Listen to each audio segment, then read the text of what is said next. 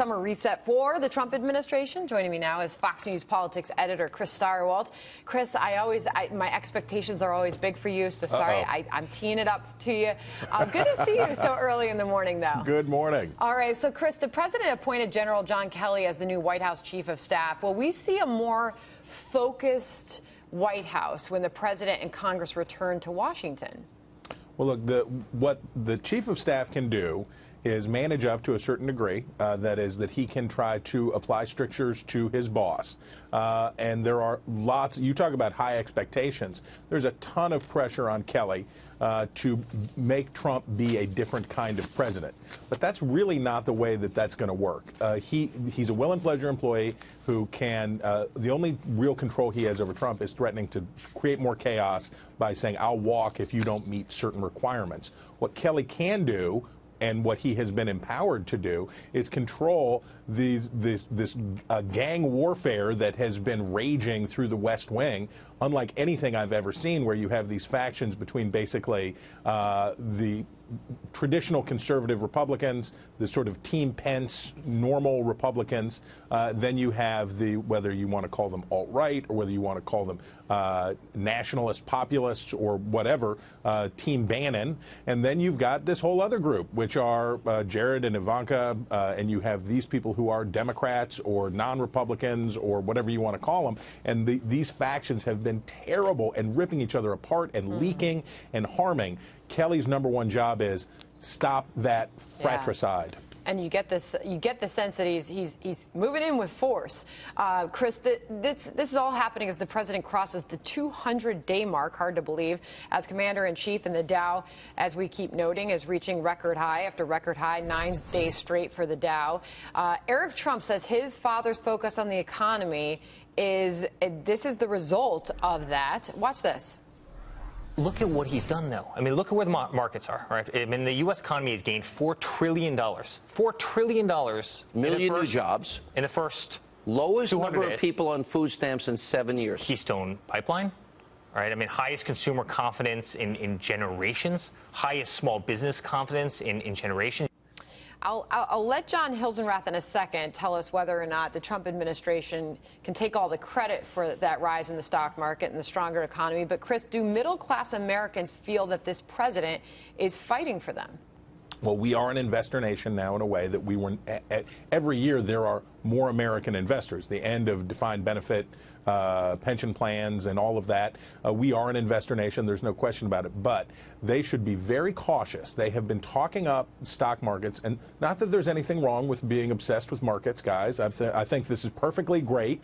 But for most Americans, what matters is take-home pay. What matters is, are real household incomes going up? And so far, income growth, which we might expect to see as we see the labor market reaching its boundaries, that we might expect to see wages go up. But it's increased wages that matter to people, not saying Wall Street is killing it. John? Well, you know, I would say the economy is doing pretty well right now. We're creating about 184,000 jobs a month.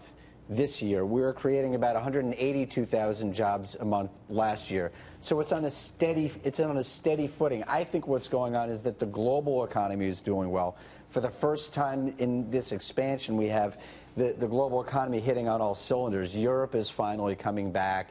Asia has settled down. So, you know, the president gets some credit maybe for the confidence that's out there, but it's really earnings. It's the private sector. It's the private economy that's driving the market higher, I think, and not the noise that's happening in Washington. We're skipping over something that is so pivotal and key to why the market's done well, and it's the dollar is down 7% this year. If the economy's been doing so well, why are we down 7% on a dollar basis? And that's not good for U.S. middle-income people. Why the dollar is down, because Europe is coming back. Exactly.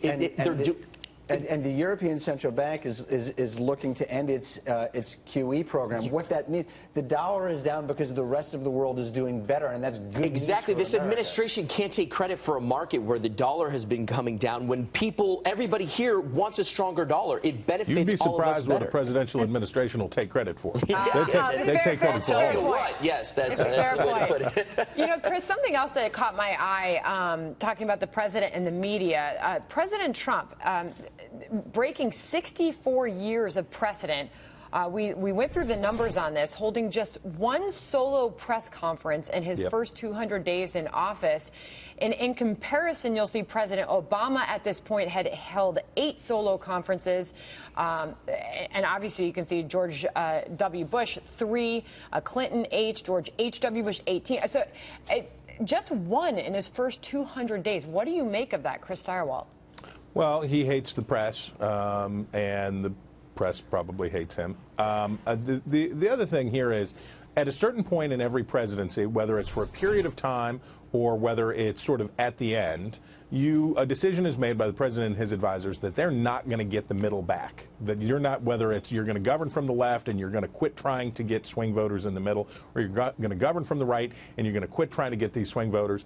The decision, and the press conference is a way to reach out to new voters. It's a way to explain yourself, to talk to people, to get a broader audience. This administration is going the other way, and they're going for their own Facebook TV channel. They're talking to themselves and keeping that 30%, 35% of the electorate that's behind the president engaged, and they're going to try to use that as a battering ram to frighten Republicans about primary challenges, to cram through something at the end on party line votes in hopes that they can enter 2018 on some kind of footing. Caitlin Huey Burns has a question. Yeah, I was going to say, Chris, that's a really interesting thing to me, because we've seen that the president has not been able yet to kind of instill fear in these Republican lawmakers. I mean, what does it take for them to feel some kind of pressure? I mean, probably from constituents heading into their own re-elections, but a lot of them have shown, defiance against this president, have shown that they're not really that worried about primary challenges.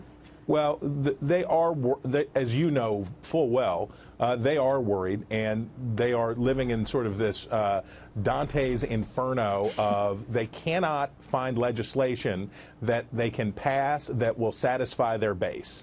And they're ping-ponging around in this space, and they can't figure it out because there isn't anything that will satisfy their base and be able to get 51 votes on reconciliation, or certainly 60 votes with Democrats, so they just don't know what to do.